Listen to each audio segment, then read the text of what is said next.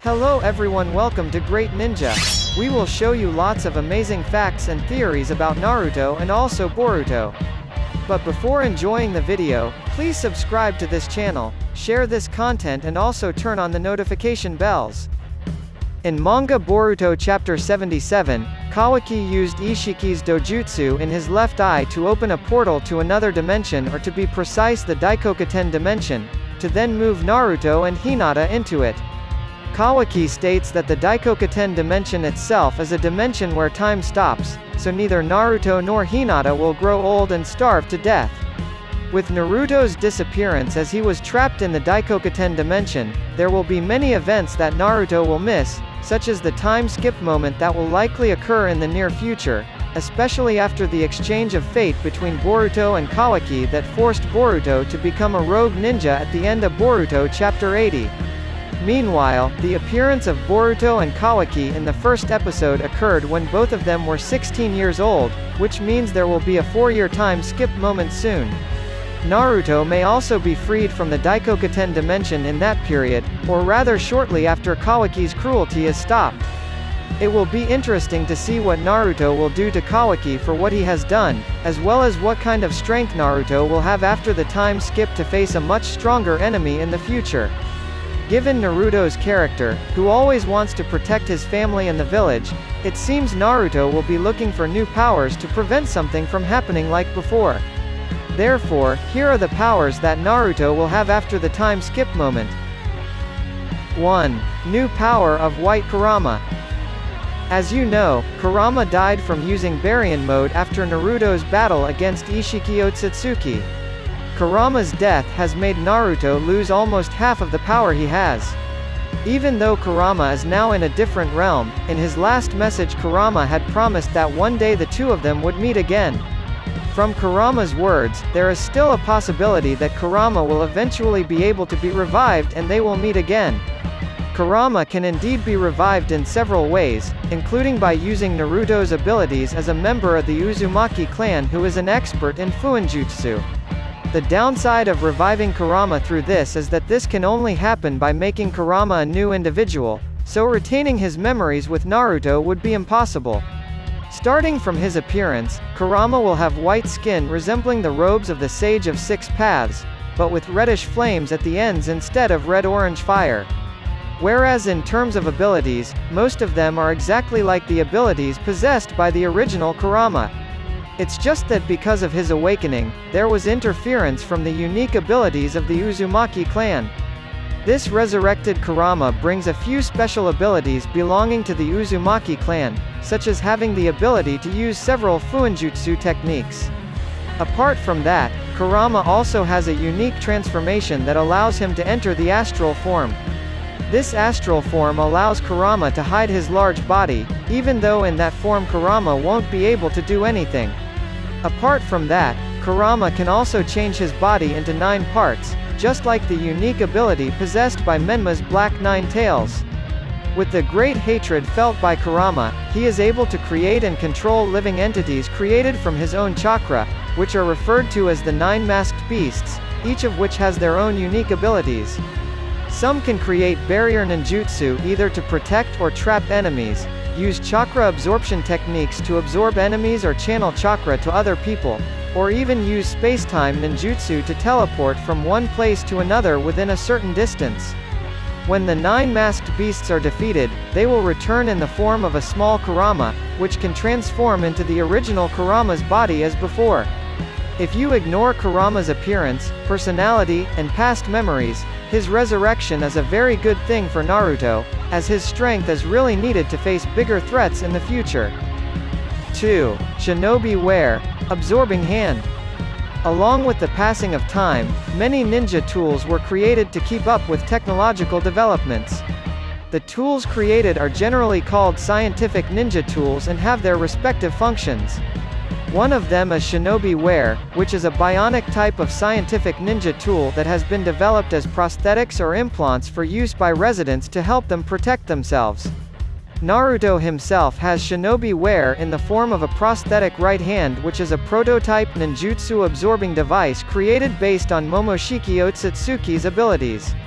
However, because it was still being developed by Katasuke, this was the first time Naruto was shown using this Shinobi-Ware.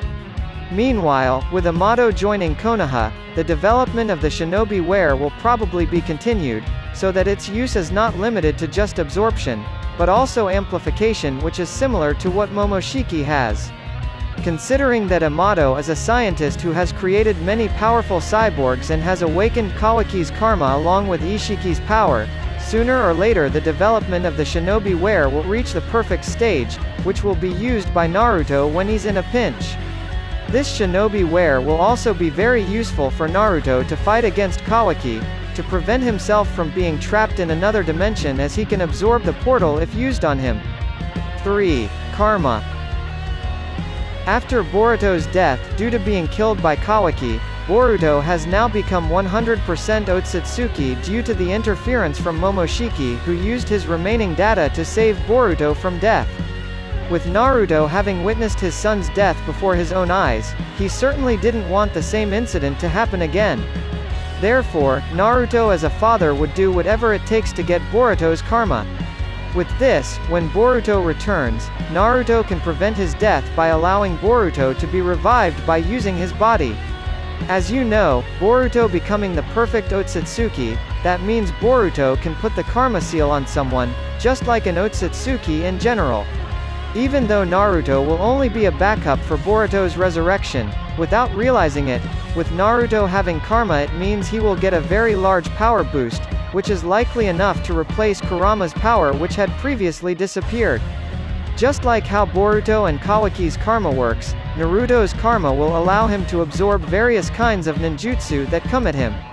Besides that, Naruto will also become a seasoned warrior because he has indirectly gained Otsutsuki's fighting experience that has been accumulated for thousands of years. 4. Super-tailed beast, Rasendan. Of the many great techniques possessed by Naruto, the Rasengan is one of the techniques that Naruto often uses, and is often the finisher to end battles with the enemies he is fighting. Meanwhile, in the fight between Borishiki and Code, Borishiki shows a new type of Rasengan by forming a small Rasengan right in front of his finger, which he then shoots while chanting the word Rasendan. From that fight, Naruto was inspired to create a new type of Rasengan, which can be launched like Rasendan. Rasendan itself is a Rasengan with a diameter the size of a thumb, which actually has no significant attack power. It's just that, because it is launched very quickly, Rasendan can be a deadly technique because it can penetrate anything in its path. Thanks to Naruto's observation of the Rasendan released by Momoshiki through Boruto's body, Naruto can utilize the tailed beast chakra stored in his body, by combining the Rasendan with the unique chakra of each tailed beast, so that a new variant of Rasengan will be created, the super-tailed beast Rasendan. That way, Naruto will get the latest ultimate technique to give a surprise attack to the enemy with a Rasengan that is small in size but has enormous destructive power. 5. Synthetic Byakugan. The Byakugan is a unique Kekkei Genkai, as well as one of the strongest dojutsu that only the Hyuga clan has. With the Byakugan, a Hyuga is able to see through an object, read chakra flow, see from a considerable distance, and allow them to observe their surroundings without any blind spot. Naruto himself has a wife who is a Byakugan princess, and they are blessed with 2 children, one of whom is named Himawari. Naruto's daughter is able to use the Byakugan naturally at the age of 3. To date, Naruto has never been shown using the Byakugan, but in Naruto Retsuden, he briefly possessed the powers of Byakugan with the help of scientific ninja tools made by Orochimaru. Even if only for a moment, it proves that Naruto has the potential to be able to awaken the Byakugan. Especially now that Konoha has 2 of the greatest scientists like Amato and Katasuke, where they might be able to create their own synthetic Byakugan. By taking the Hyuga clan's DNA sample, coupled with Orochimaru's scientific ninja tools which allowed Naruto to temporarily possess the Byakugan's power, Amato and Katasuke in the future will succeed in developing synthetic Byakugan for Naruto. And if he also has the Byakugan just like his wife and child, then Naruto will be quite dangerous in close combat, and his defense will also increase.